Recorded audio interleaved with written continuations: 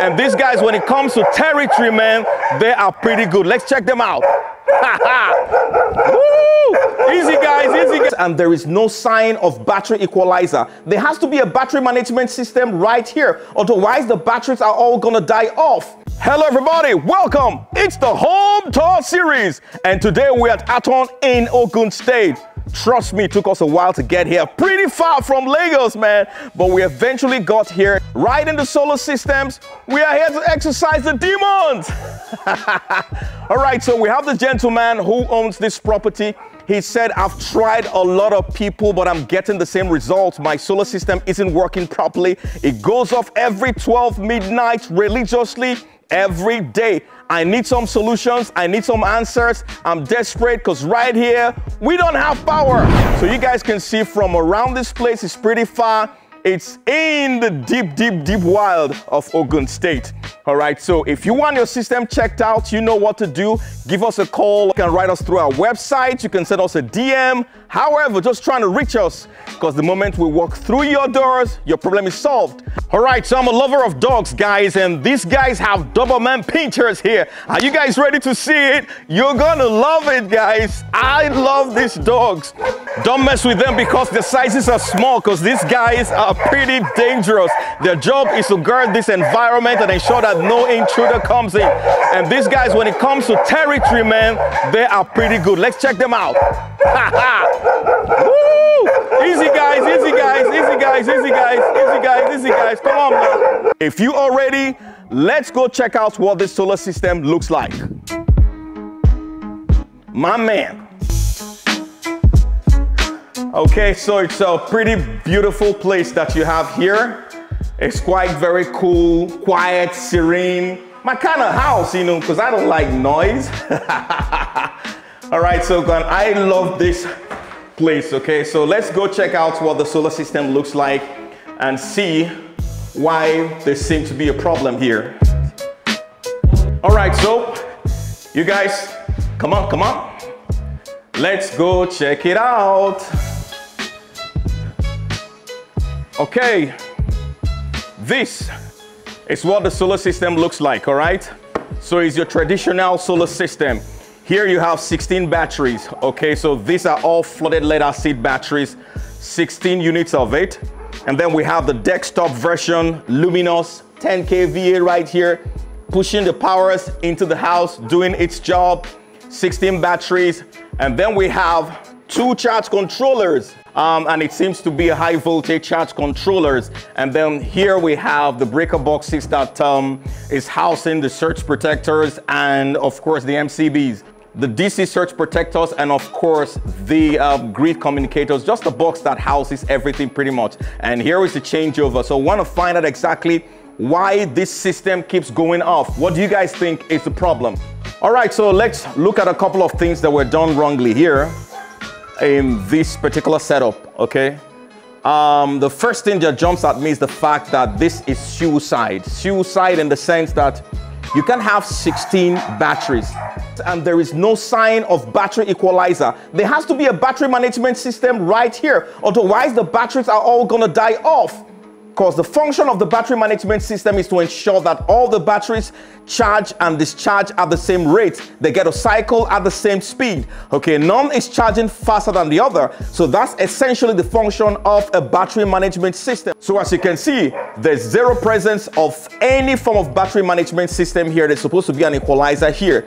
Okay, so what this is going to impact is the fact that after a while, the batteries will all begin to sulfate. Some are going to be charging more than the others, while some are going to be undercharging, and that will ultimately make the lifespan of this battery not to last as much as it should. Okay, so we have a very angry dog right there. And now I'm looking at the wires that was used to do the connection for the batteries. The wires are pretty much undersized for each strength. So you can see that this battery, these wires are undersized. So if you have a lot of energies flowing into this battery, you're definitely going to experience resistance on this battery because the cable sizing is pretty much undersized. So that needs to be addressed as well. I mean, you guys can already see for yourself, it's very untied in terms of the connection. All right, so this is supposed to have been properly tidied up with very big trunkings that will ensure that all these wires that you're seeing here are all properly concealed. So one of the things I've discovered right now is the fact that it's not even about the battery not holding up charge. It's the fact that the batteries are not charging as much as it should. So when I clamp this cable that is sending energy down to the batteries to charge them, so you can see that what we have here is 5.0 amps, and that's really very low considering the amount of solar panels that we have on the roof. So that in itself is an indication that something is wrong. There's a wrong configuration on the roof. So we'll definitely be going up to the roof right now to bring down at least one sample of the solar panels to look at exactly what the rating of the solar panel is, to know if what was supplied is exactly the rating of the solar panel, to ensure that all our system designs here in terms of what we're expecting is what is going to be happening. So up on the roof, you have 28 solar panels. You have 14 units of 555 watts, and then you have another unit of 350 watts solar panels. All in all, we have 28 solar panels right on the roof. And I guarantee you guys that these batteries are going to be holding up power by the time we are done.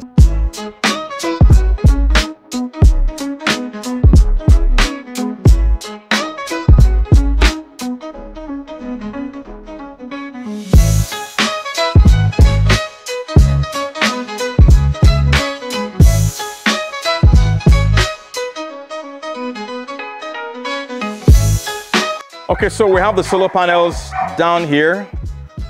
This is 550 watt solar panel. This is a Jinko solar panel. I've confirmed that this is original solar panel right here. But these two, the gentleman was told that the entire solar panel that was given to him was divided into two banks. One of the bank is 550 watts and the other bank is 350 watts. But we're discovering that you have a mixture of different solar panels. So we're discovering that this is a 200 watt solar panel, and this right on the ground is 350 watt solar panel. So you have a mixture of solar panels going on around here, which isn't supposed to be. So let's look at the sticker at the back and see what's going on. The gentleman also confirmed that the solar panels, this particular set of this bank, weren't brand new when it was bought. Okay, so it's actually 300. Okay, so that's what it is. 300 watts solar panel. Right over there is a 200 watt solar panel, but the gentleman was promised 350 watt solar panel in one bank, and then you have 550 watts in one bank. So one of them, which is the 550 watts, which I've been able to confirm that particular one is original. So for these ones, it might be original, but the ratings are lower than what it was promised. It was supposed to have 350 watts in one bank and 550 watts in one bank, but this is 300 watts. And the other one that you have over there is 200 watt. All right, so let's look at a couple of things that was done wrong that we've been able to discover that was the problem. Number one is that we went downstairs, brought down the solar panels, and we saw that they were mixing a lot of solar panels together. Up on the roof, we have 550 watt solar panels, we have 300 watt solar panels, and then we also have 200 watt solar panel. So the mixture of these different wattages of solar panel is affecting the energy output and is affecting the energy that is coming down to this system. That's number one. Number two is the fact that on these batteries that you don't have any form of battery equalizer, which is a battery management system. All right, and number three, guys, these charge controllers have the wrong settings configuration done for them. So it's meant to be configured with the right settings to be able to charge the battery at the right voltage and the right current, and of course periodically equalize the batteries as well. But we're noticing that the settings here are wrong, so we will need to change the settings so that the right amount of energy can be released down into the system to be able to charge the battery. So that's number three. Then number four, you have the wrong sizings of circuit breakers here. So down here you have 100 amps by 80 volts circuit breaker in this place. That's pretty wrong because you have over 250 volts that is coming from the solar panels connected to these guys, and it's meant to pass through this circuit breaker. So if this circuit breaker is rated 80 volts, how exactly is 250 volts and above supposed to pass through it? So that in itself is causing resistance and restrictions on the amount of energies that you have here. So all of this is what is affecting the energy flow right here. The gentleman who owns the property has ordered for another set of 550 watts so that we can take off the 300 watts and the 200 watts so that they can get to flow at the same current and the same voltage. But there's something that happened.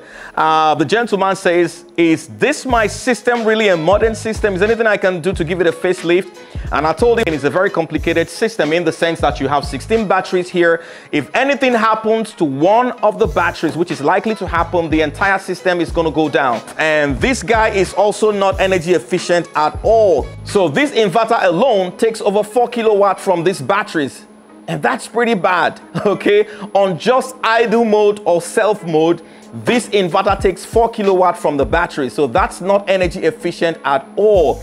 This is a modern system and this is what it's supposed to look like. So we're going to replace this entire thing, the inverter, the charge controllers, with just one unit that has everything. It's a hybrid inverter and it's from Anand and it's pretty good stuff. So it can kick in the energy and get the batteries properly charged the way it should. So if you guys stay with us, we're going to tidy up this entire place. We'll need to rewire this entire batteries, put in battery equalizers and make it really good. So we're gonna make the wires neat and tidy, properly trunk it, bring in some MCBs to add, change these circuit breakers and put what is supposed to be there, the proper size, and we got all that here. Okay, we'll introduce another breaker box here as well, make all these things tidy, and voila, it's gonna look very good. So stay close, guys. So we're turning everything off to begin to do this connection. So we are taking off this inverter right here. We're removing it. Okay.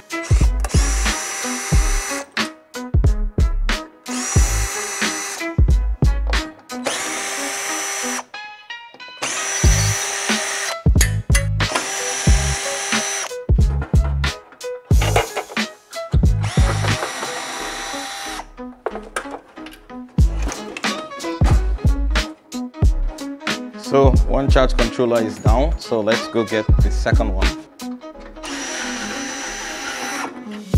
Okay. Whoops.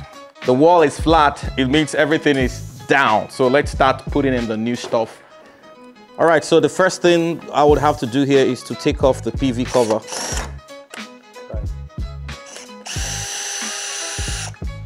So this is designed to protect the PV's the PV connection terminals from any form of impact during transit. So that's the very first thing you'll need to take off. Then the connections will have to be connected to this MC4 connectors that you have here.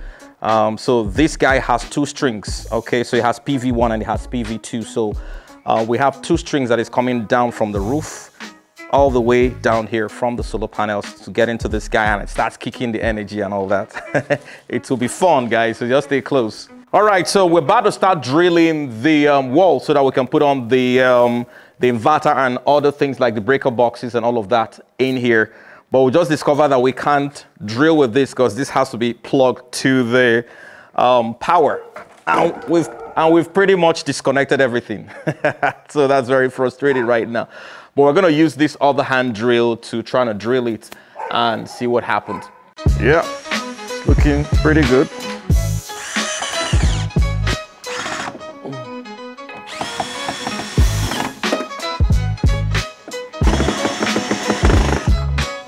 Okay, so the inverter is up there, ready to go, ready to kick. So it shouldn't just be about the functional value. Aesthetically, it should also look pleasing in the eye when you look at it.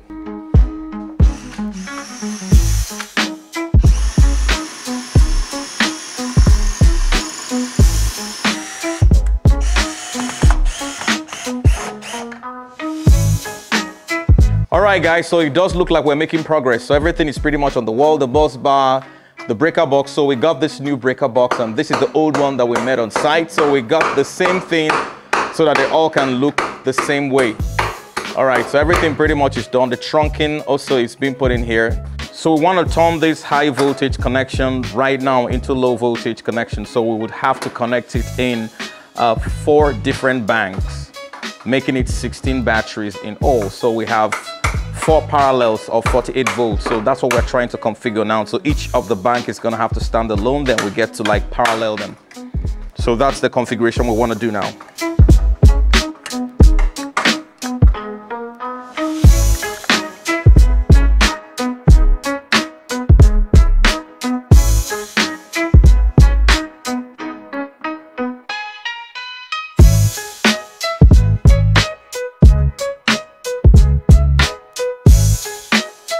So for each of these cables, they all have to be the same size. Very important. They all have to be the same size and the same length. So the reason why the wires have to be the same length is that it will enable the voltage and the current to travel the same length, giving all the batteries the same equal amount of voltage, the same equal amount of current. None is going to be disadvantaged.